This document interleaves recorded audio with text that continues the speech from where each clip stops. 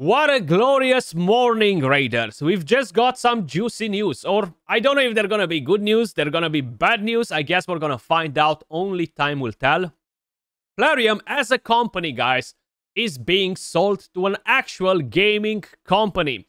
Now, what we know so far is that they are pretty expensive, right? They sold for a pretty big price. We're gonna dive into all of the articles and we're gonna discuss a few different scenarios here and there. At the moment, Plarium is being owned by aristocrats, some degenerate gamblers from Australia that basically, they don't really care about anything else but just gamble, make more money. They run one of the biggest casino companies in the world. They're manufacturing casino slots and all of that stuff, right?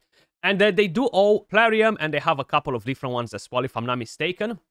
Now, a few months ago, an article came out where they were mentioning that they are looking to maybe sell Plarium. Now, they haven't confirmed that we're going to sell it 100%, but they were exploring options, guys. And it seems like they've got a buyer, okay? So let's dive straight into the important thing. MTG is purchasing Plarium, guys. Now, MTG is Modern Times Group, basically a Swedish company, if I'm not mistaken. And they own a lot of different mobile games, okay? I feel like owning Plarium is not necessarily a good thing, just because a mobile gaming company purchases another mobile gaming company. There are a lot of different things in here that are pretty interesting. I don't personally expect the game to get better just because of it. I feel like they will have to recover a lot of money because the price of purchasing Plarium is pretty damn expensive. So let me just quickly walk you through it, guys. Now we're going to see what other games MTG actually has on the market and basically what's their whole reasoning behind the purchase. Because I really think it's not just Raid, okay? It's not like Raid is at its peak right now. It's going to make billions of dollars over the next few years because it's a brand new game that's absolutely crushing the market.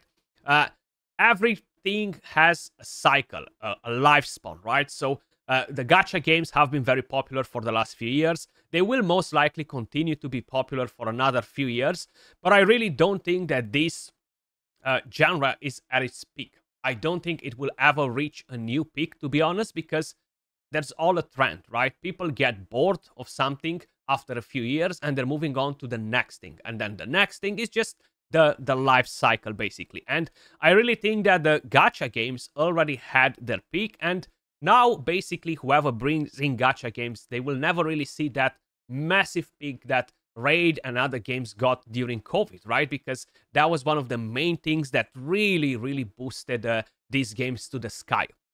So, MTG acquires Plarium, developer of global #1 mobile RPG Raid Shadow Legends, and strengthens mobile gaming position. A Modern Times Group MTG has today signed an agreement with Aristocrat Leisure Limited to acquire 100% of Plarium Global Ltd. Now, one thing to keep in mind, Plarium is a company that was created in Israel. The main offices are still in Israel, if I'm not mistaken. The team that works for Raid Shadow Legends is based in Ukraine. Most likely now is based in Poland. Which means that most likely the people that are taking all of the decisions for Raid Shadow Legends as a game are the people that are working on the game. It's not like Plarium has only one team working on all of their games. They have multiple teams working on all of their different games, right? So this might change. It really depends if MTG is really going to go hard on changing personnel, like staff, you know, if they're going to bring in different people to deal with other stuff. But to be honest, from what I understood from this article, MTG is kind of like aiming at something else. They're looking to gain value from different things rather than just get in Raid as a cash cow, you know? So, the international studio behind the popular squad battle RPG Raid Shadow Legends, a highly successful evergreen cross-platform IP. The acquisition provides scale with multiple avenues to deliver synergies and adds a highly creative studio with a history of commercial success with strong momentum in 2024 to MTG's portfolio. This is very important, guys, because it's all about this part right here. History of commercial success. I really think that MTG is more after this rather than just Raid. It's more after all of their strategies, all of the dirty secrets that Plarium has. And I'm talking about basically tons of different studies done, okay? So a gambling company, guys, will 100% do all sort of different testing in terms of how is the human mind working, what triggers them to gamble, how are we keeping them to gamble, etc. So it's all about all of their dirty secrets. That's what I think anyway. It will, of course, substantially improve MTG's already strong cash flow generation. Raid generates a lot of money and a few other games from Plarium, right? The price was set at $620 million, guys. Now, they do have their own deals, which means that for the next few years, Aristocrat will win around another $200 million based on Plarium's performance. How well are all of their games going to do, basically? So, it's pretty interesting. They initially purchased Raid Shadow Legends for $500 million. Now, since then, they've made tons of money, okay? They registered, I think, 1 billion or something like that in not cash flow, not profit, just revenue overall. So, of course, they had to pay all of their stuff from there. But either way, they made lots of money. They are selling the company for way more than they bought it for, which means that this was a great investment for Aristocrat. Now, they do have one or two different other gaming companies that most likely will be up for sales, right? If we are paying attention to a couple of different things, right here you see 820 million. So basically 620 million cash in hand or whatever they're planning to do. And then approximately $200 million over the next few years. Either way, Plarium is being sold, guys. Now, what do we actually know about MTG? Okay, MTG makes quite a few different games. They have quite a few different gaming studios like InnoGames, Hutch, Ninja Kiwi, Play Simple, Snowprint, VC Fund. The games that they are actually making, they're not really similar with Raid. To be honest, yes, they are all mobile games. That's the main thing. Most of them are like they have Forza. They have a lot of good titles, but they're very, very different from Raid Shadow Legends, right? They have similar games with Clash of Clans or something similar with that, right? There are tons of animated, funny games right here, which I guess they do appeal to a wider population rather than Raid. They have some pretty weird games like Crossword Explorer, etc., but I'm pretty sure those ones are making some big bucks as well. Snowprint right here. Okay, this looks a bit more like kind of like on the Raid team. Tacticus. We have Legends of Soulguard, Rivenguard. Never heard of any of these games, to be honest.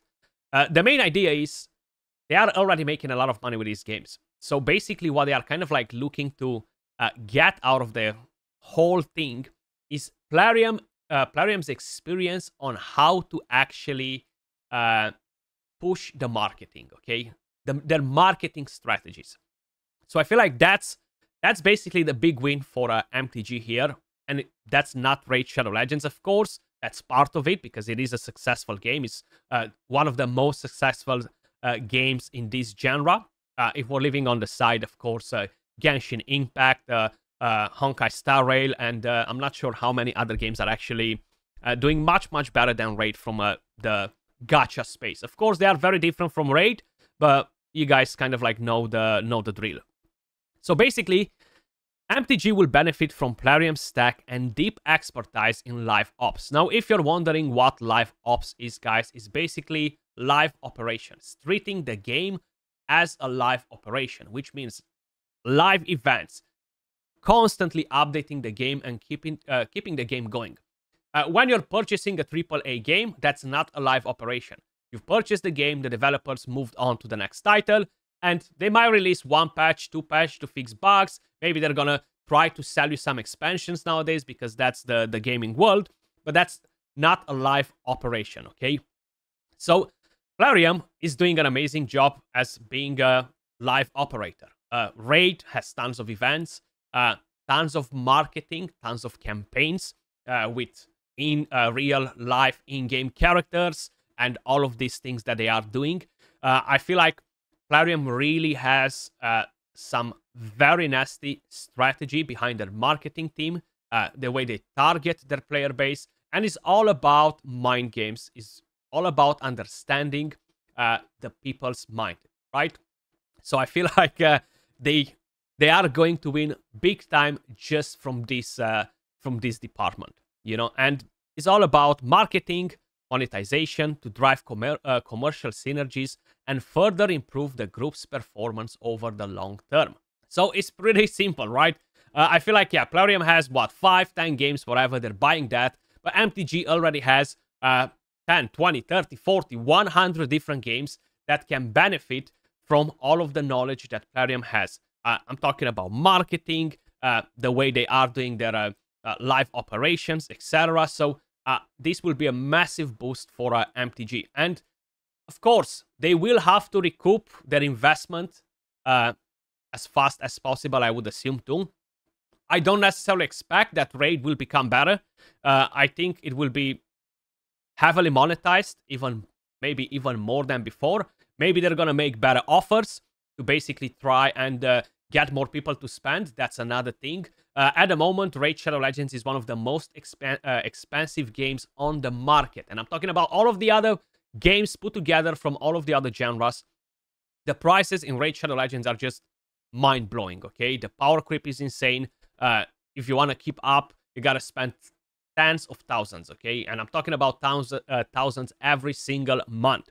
It might change for better. But honestly, I'm not really sure if that's the case, to be honest with you guys.